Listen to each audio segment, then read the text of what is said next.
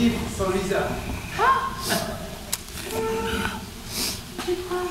Oh my gosh. C'est un programme de Marcel. No. Oh my gosh, this is a program from Marcel Marceau.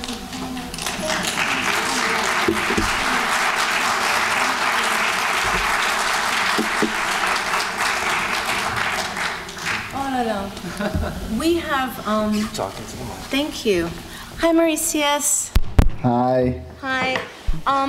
So look what I just got from. Wow. I just got a signed program. I don't have this. Oh my gosh. So Maurizius, just so you know, we have, oh by the way, everybody, this is the amazing director of the film, Maurizius, for a hello and applause. Oh my gosh, let me put this down. I have to just say that we've adopted Louis. He might not be going back to Strasbourg very soon. The entire staff, all of the staff, half the board members. Ken Schulman took you to Lexington and Concord yesterday. So many of the filmmakers, since you arrived on Saturday night, he's seen every single film in the festival and gotten to know all of the filmmakers. So, and his English is even improving from Saturday night. Thank you. Yeah. Thank you. Yeah, That's great. Oh my gosh. So anyway, Maurizius, hi again. Thank you for joining us at 3 in the morning from Switzerland.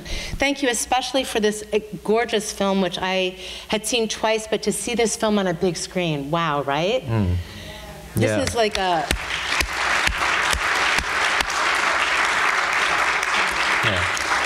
And for you to see it on a big, have you seen this film? How many times on a big screen? Yeah, for the premiere in Switzerland. Oh, come over here a little so he can see. Great, and everybody can see. So you were at the premiere in Switzerland? Yeah. Right. Yeah. Oh, you can do that. Okay. Sorry, I'm being terrible. Okay.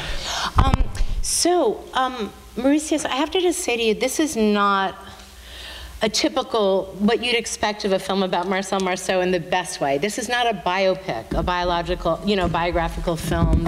It's chronological about Marcel Marceau, and I really appreciated that you didn't do the expected with your movie. That you chose to tell Marcel's story, not just his history, which I think is so important, and I want to get into that later, but that you told his story also through his family members, including Louis, who wanted to preserve his legacy, and that you wove your own story in, which has some parallels, because both of you are artists, and you have a father that's a very celebrated mime in Switzerland. So there's your own legacy that you have in your own art. And then I really appreciated the Rob Merman sections of the film. And also, and I really want to dive into this to you, but how you used sound design in your film and archival footage and so much intercutting. It was a very poetic film. So we'll get to all that in a bit. But yeah, okay. Yeah, just want to congratulate you. Thank you. That's great. Yeah, actually, I mean, I didn't want to do a film about Marcel Marceau, but at the same time, of course, I did want to. So when I approached Louis' mother, Camille, and Aurelia, her sister, I just met them and told them, well, actually, I don't want to do a film about your father, but probably, yeah, with him. So I looked like the strange Swiss guy who had no idea. And actually, I did not have, but I just felt something inside. And I was just inspired. Growing up with a deaf father who's doing mime all his life long. And you can imagine, as a small boy, I really enjoyed my father doing mime. I thought it's pretty funny. You know, when you grew up and you rewatched a lot of the same mime of your father, at a certain point, you know, you go out for concerts and listen to music and you think, okay, my father is not so cool, he's a mime. So I could not imagine to do a film about mime at all. Till I met in New York an old lady. I was invited in the ambassador meeting, and I met an old lady, and she told me that a mime had saved her life. Actually, she was talking about Marcel Marceau, but I did not have any idea what she could mean. I mean, how could a mime save a life of a person? It sounds so strange for me, but of course it immediately catch my attention. So she was talking about Marcel Marceau, and I kind of dive into his story, and I rediscovered all the numbers my father had been playing as well, and I realized that they could have such another meaning from another point of view. So this was kind of the starting point where I felt, okay, I do have to do this film without really knowing what I'm going to encounter or who I'm going to meet. And it took me 5 years to complete it. Wow, bravo, bravo.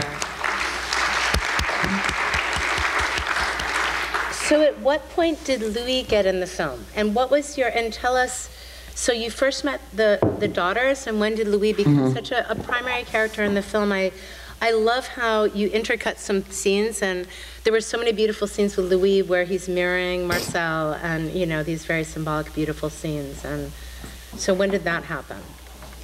Well, actually, I knew that as soon as I'm gonna talk about Marceau, I kind of felt inspired.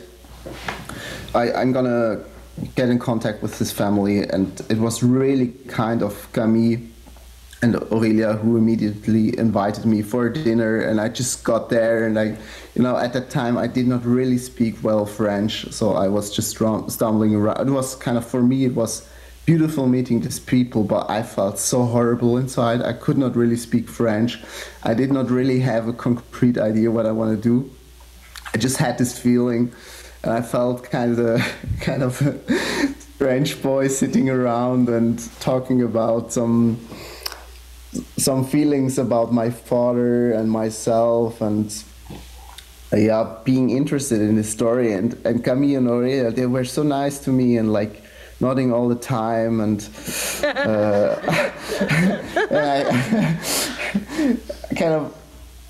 I didn't really ask them, could I do this film? So they never said, yeah, you can do this, but they also never said you can't do this. So I just kept revisiting them, because I did not really felt that I had no idea to do a film with them. But then I discovered that they were doing Fractal, this theater piece which is in the film, and I got to know to Anzico. And I just realized that they're also doing kind of a piece which is dealing with something similar I was interested in. So at this point, it was for me a surprise. I got to know to Louis on this evening. And I thought, wow, who is this guy? I was so surprised meeting him. And I did not know at all. I mean, of course, the family wasn't meeting me and saying, yeah, and we have a really beautiful son, Louis, and stuff like this. I mean, they were not offering me anything kind of, it's about documentary, it's not a fiction. So I was really fascinating meeting Louis, and I could not believe how young he is. And I think we just started kind of a friendship, just hanging around, talking to each other, and just at a certain point spontaneously filming together without kind of any plan. And I got really interested in Louis' life at the school, in dance. Everything he was inhabited artistically as a young person, and to film with somebody who was really at the moment of finding his own way in art. So there was just a lot of fun in discovering a lot of things. So you can imagine this film is like building up with different characters at the same time, and just slowly coming together. Yeah, wow. I'm curious, Louis, tell me what the experience was like for you. So Louis just turned 20, and we met him in the film when he was 16. He just turned 20 last week. What was the experience like being in this film truly actually at this place where you're trying to carve your own identity as an artist, and you're aware of this huge Marcel, you're the grandson of, and that's how you've been introduced all week. But what was it like, and did making the film make you think more deeply about these questions? Mm-hmm. Yeah, of course. And with Maurizius, we had long hour of interview, many long hours. And so he asked me many questions too. So when someone asks you some question, you question yourself. So so my answer was very meaning for me, because when I improve my answer, I understand what that means for me. It's clear or not? Yeah, I think it's clear. And I would say if anybody asks any of you to be in a documentary, it's a really nice thing to say yes to. Because it is a deep process of discovery, right? Yeah. Mm. Yeah. Mm-hmm. And the letter you wrote that your mother read for you, Mm-hmm. I'm curious if you're still in conversation. Are you so you never knew your grandfather. You were 5, or you don't have memories when Marcel died? I have. You have a little memory? But little, yes. Little. Mm-hmm. And so do you have conversations with your grandfather? Like when you're doing your own creation, your own choreography, Mm-hmm. are you in a dialogue with him at all? Yeah. Like my angel. Sometimes I ask to him something, yes, like help me to understand. And I was very angry about him before the film and before the piece of my grandmother, because he died, and I didn't understand because I was 5. So I think I spoke a lot with him and against him, but without answer, Yeah. Of course.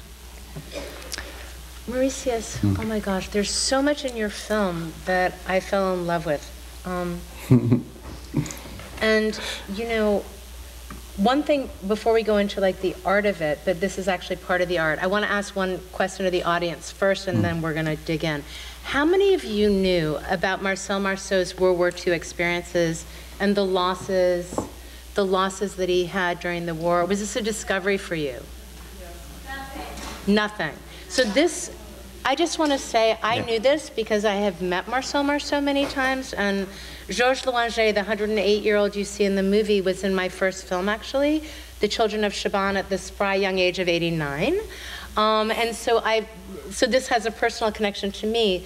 But what I will say is I was always so moved, having seen him perform 3 times, by the character of Bip that he holds, and you did this so well, Maurizius, in your movie. He holds the 1,000 souls around with him and the hope for humanity. And the way you talk about his art, how his art is informed so much by his history, the way you did that cinematically is so beautiful. So I don't know if you want to talk to that with us. Yeah. Yeah. Because you make us feel it more deeply by how you intercut and your archival footage and things. Yeah, I mean, it's coming back to this question, what you're gonna do with like generally why we are doing portraits about artists, or what is a biopic. So I had the urge to feel I had the urge to do a film who's kind of searching for this art, seems to be a bit lost. I mean, we nowadays we don't really go out every evening to see a mime piece, but in past we used to. It was pretty popular. So I was really wondering what was happening to this magnificent art form, and why is it a bit hidden away, kind of. So first of all I was really searching a lot of artists and mime artists around the globe to see a bit what is going on, and I was really I was fascinated because this art changed in so many directions, and it's still so vivid, but it's not so obvious, you know, like it's not this classical mime thing, but it really changed in different direction. And it was really beautiful to discover, but at the same time for me as a director, it was kind of horrible because I could not do a film with like 300 protagonists in it and do like a general film about what is going to happen with this art. And this is kind of for me still the beautiful and also the problematic part of the film, that it has so many protagonists in it. It can be, of course, a bit confused as well, and you could be disappointed because you want to see just a film about somebody and not about many people. But I wanted to tell, you know, about this non-spoken connections between everyone. So I choose for this. So how could I choose the right protagonists? In the end, it was pretty clear for me because I had kind of a formula. I was searching for people who used this non-verbal expression to really change the life, you know, to give something really necessary and meaningfully to it. And it came back to my own history. I mean, for my father as a deaf person and being hidden in a society, it was so important to become a mime, to be part of a society. I mean, on an emotional level, pretty similar important to all other characters, I think, in the film. They're trying to express or change themselves.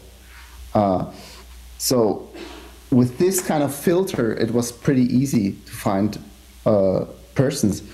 For example, the American guy you mentioned, Rob Merman, who's also living in the US. I mean, in the internet, my producer, he first thought we're gonna do a film about just the greatest mime on the planet, and I found Rob Merman. He was like, yeah, he's not such a great mime, but I mean, at that point he did not know about his story and his illness. So if you watch him doing mime knowing that he's ill, it's kind of a complete different point of view, and it shows his struggle and his and the belief in art, how he can change himself. And I was really interested in this perspective for every protagonist. So yeah, I just kept on spending time with these people and figuring out something. And I think one of the first person I was shooting was Georges Loinger as well, like you, Lisa. After having met this old lady in New York, and she was telling me that she was one of this Jewish child getting saved by Marcel and Georges. She just passed away, so I was really curious to find more people who were involved at the time. And as you know, this is kind of a generation now who is kind of dying away, so we don't really have any witness anymore. So I was lucky enough to find the address of Georges, and I mean, I was pretty lucky because at that time he was only 104 years old, so pretty young. And I just went to his place, and I think he was really happy to share his story. He kind of prepared in a suit and like, okay, let's do an interview and everything. He told me all the story. I think there were some other people also coming to film him.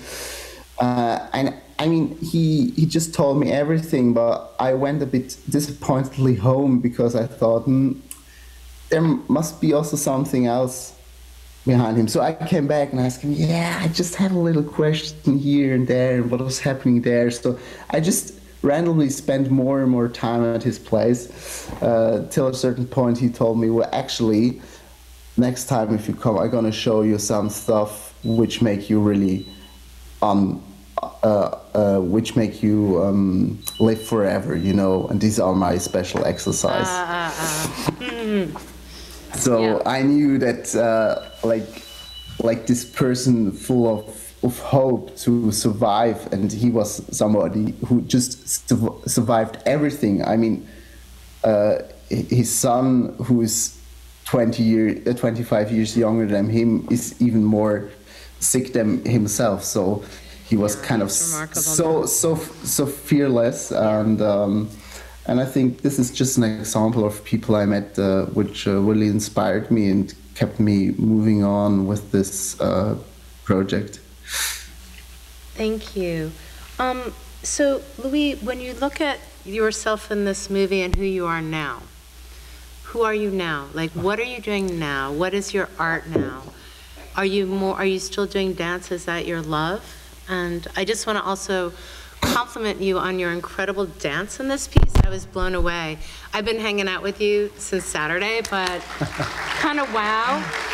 And yeah, even though I said it would be really nice if you let us on mime. When you started moving, I really thought I made a mistake. I should have had him perform.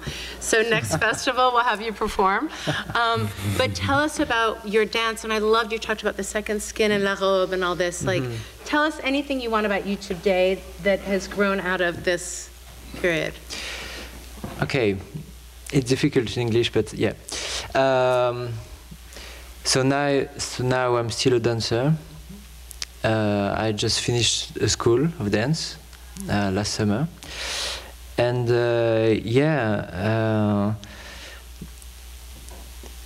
about the skin and the dress. I think I want to be a choreographer one day, and I have had some experience about this. I had to choreograph something. So yeah, in my works I like to create persona. Like, yeah, Marcel said, yeah, you can be a flower, a tree, a god. And yeah, I like this part of dancing, because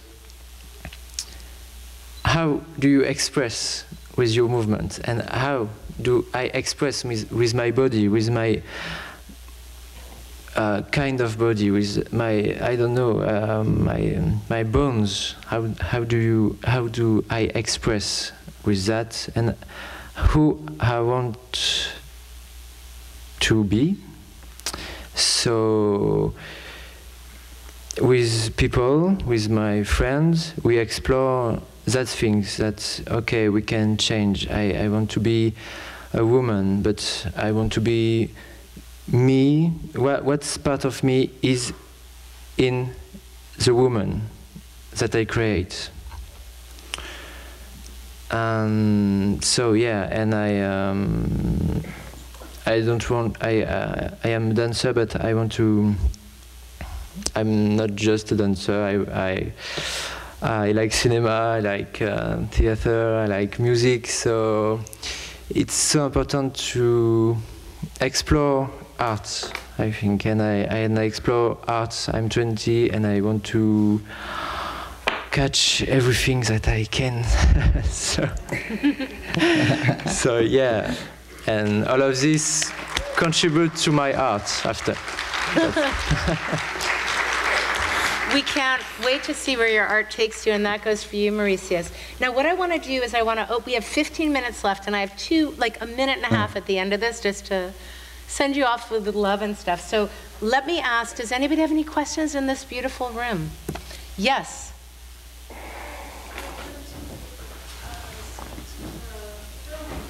Okay, can you come a little yeah, you want to speak to the filmmaker? Okay.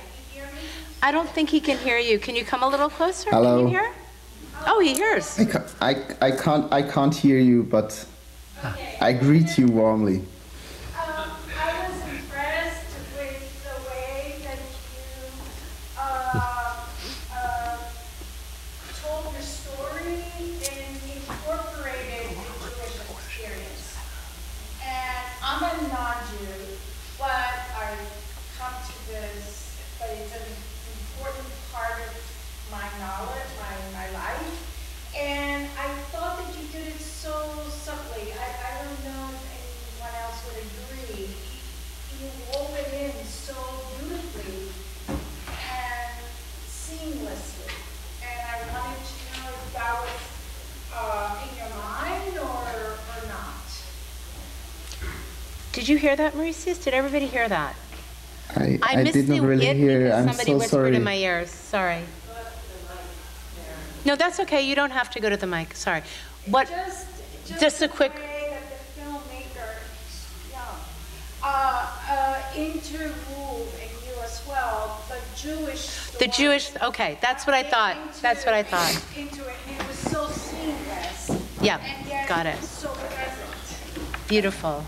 So Maurizius, the question is, the way you interwove the Jewish themes in the film was seamless and just beautifully done, and she loved it. She's not Jewish and loved how it just wove beautifully.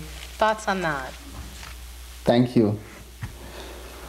Well, I don't know. I just consider cinema as a, I mean, being together. What you experience now, being together in a big place, just diving into a film, and you're just really quiet, but you experience something all together. It's kind of, for me, this is kind of the art form that you are coming together to see and to hear something all together. And I just try to find a lot of different pictures and sounds to tell the story. I mean, I was, like I told, I was really interested in this period of Marceau during the wartime and also after wartime. So actually it's not that time who is really famous. So we have a lot of material after that where he's creating big and becoming really famous. But actually, me personally, I was really interested in this other time where we do not really have a lot of material, and who's talking a lot about this wartime. And this was a challenge for us. How could we find pictures and sounds to tell the story and to dive into this world? And it's also something I imagine. I mean, this film is, I could not say it's like 100% objective documentary film. It's really, it's my I mean, this is my point of view of the story. I did not had the chance to, for example, to get to know Marceau, to talk to him. So it's really my personal interpretation on everything.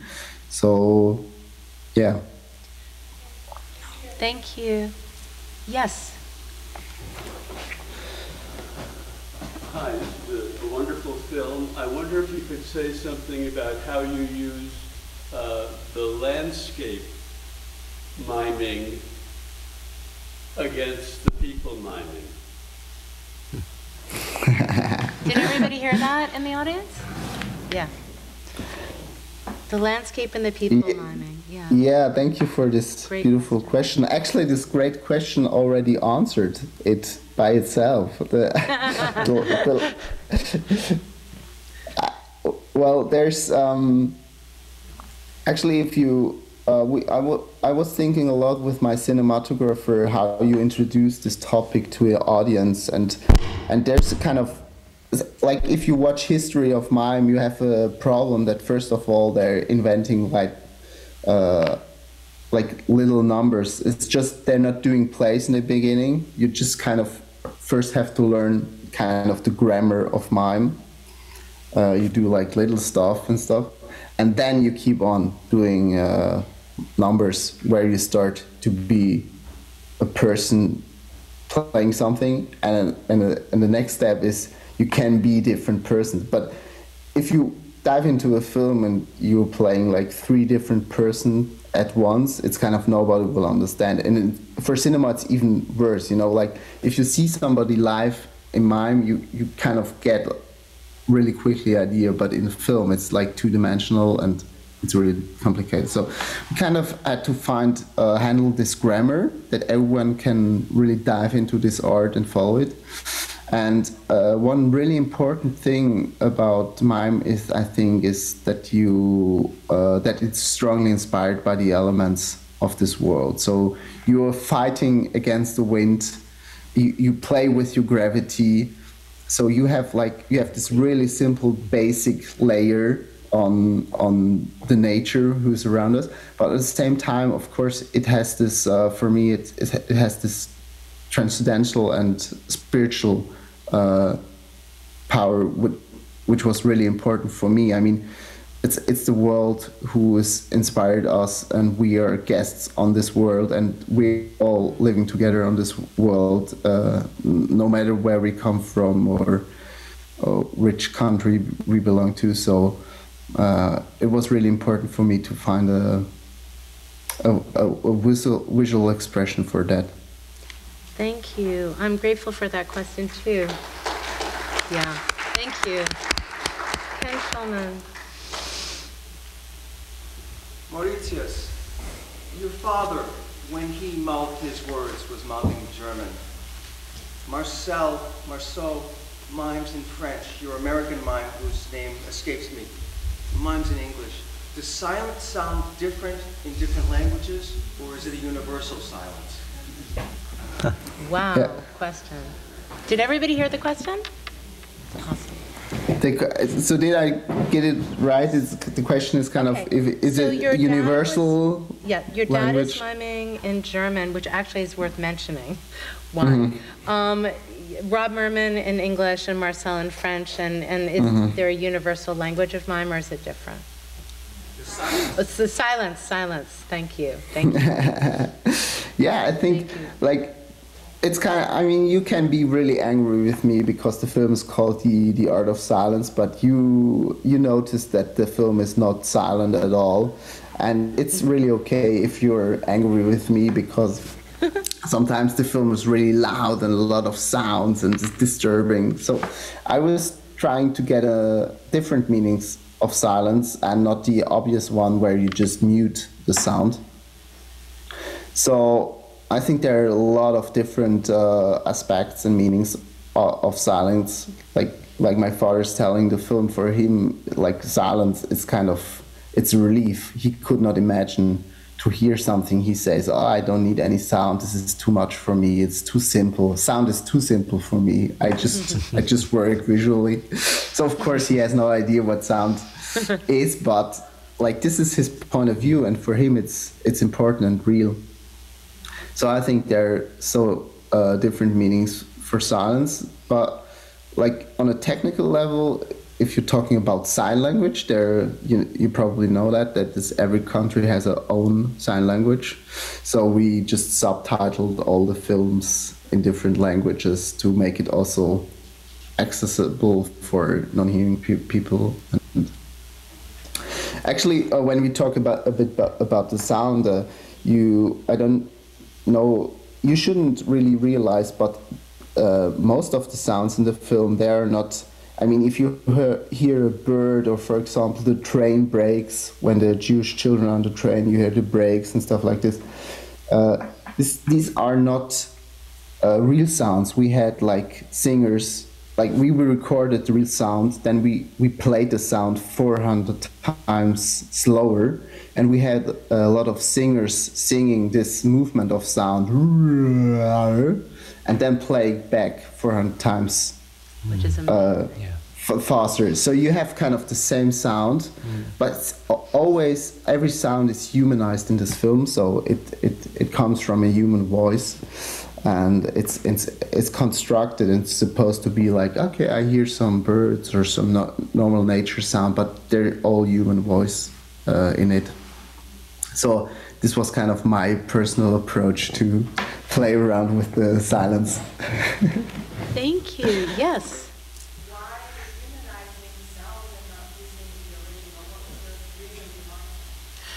Why humanizing sound versus using the original? Yeah. Yeah.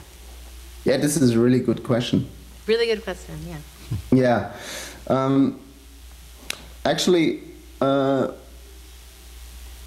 think I try to find a cinematic translation for this idea that as a mime, like Louis said, the aim is that you relieve yourself, and you can, if you manage to relieve yourself, you can become everything you want to. But it is on us to do so, and it has maybe also the spiritual meaning that you have to relieve yourself from your body and let everything go. So I was really interested in finding a metaphor for this, and I think as a mime you play elements which are not there. You play something, you play a bird in your hand, and this bird gets alive, but it's not there. So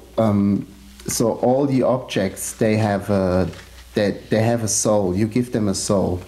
And with this technique, I try to give the elements a soul in a way that you kind of feel, okay, this is a normal bird, but it has kind of this human soul in a cinematic way in it.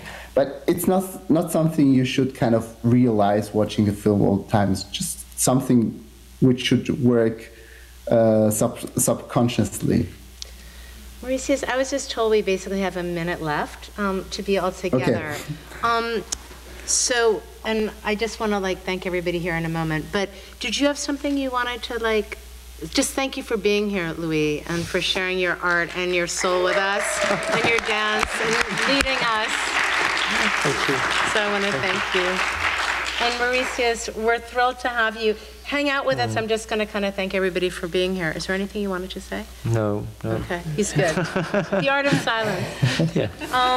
So I just want to thank you both for this inspired conversation, and I wish we had more time together. Thank you, everybody, for joining us for our closing night program. Please don't forget to vote for your favorite films.